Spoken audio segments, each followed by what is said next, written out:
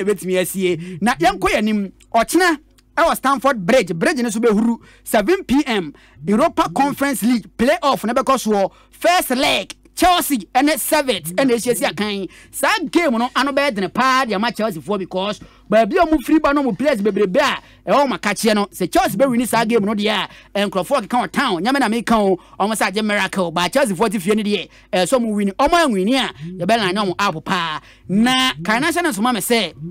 Raheem Sterling benchewo omo 2 players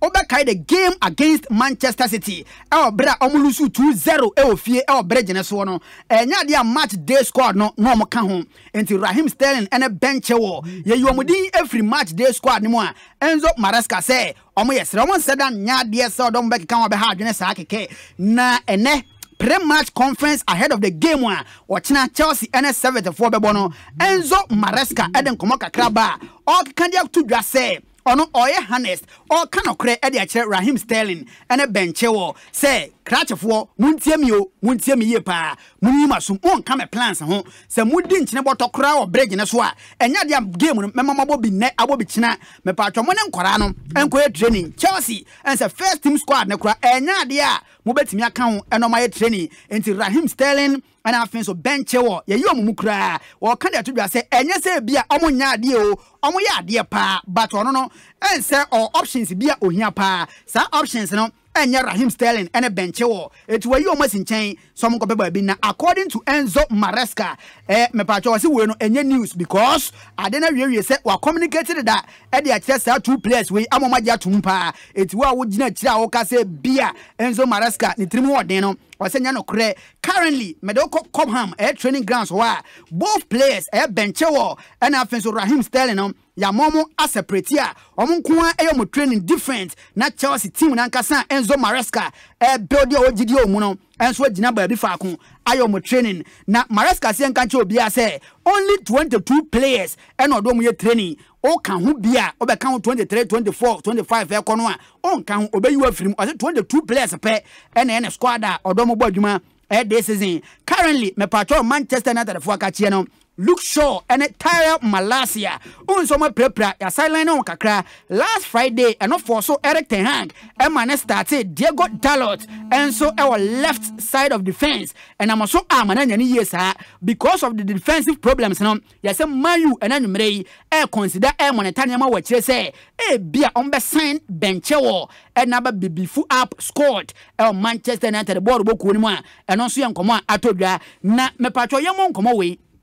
from the time when Todd Boehly taking over from Roman Abramovich now May 2022 we say in just 2 years Chelsea assigned a say over 40 players 39 players and so recently omabana João Felix abeka hono and say ne omoko 40 anesa na officially ene Chelsea are now so say João Felix no monsaka 42.6 million pounds akoya ba Felix abe Chelsea for 10th signing our this summer transfer window ne so into the south so no Todd Boehly taking over no and say atreo he say 43 players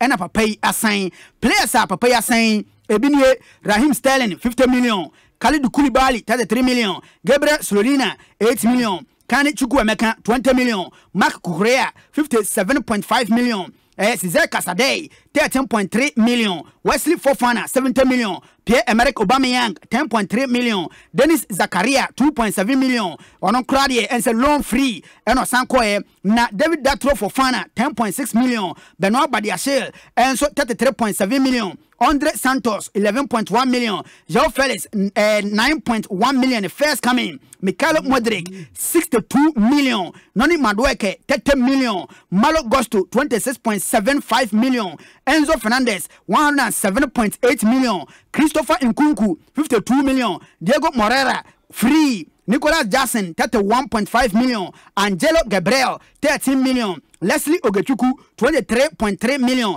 Ezo Disasi 38.9 million Robert Sanchez 20 million Moises Caicedo 115 million Romeo Lavia 53.2 million David Washington 13.7 million Cole Palmer 40.1 million George Petrovic 13.6 million Tosin Adarabiayo free Mark Guil Efribasa 5.1 million Caleb Willie 8.63 million, Renato Vega 12 million, Aaron Anselmano 14 million, Omari Kellerman 19.2 million, Philip Jorgensen 21 million,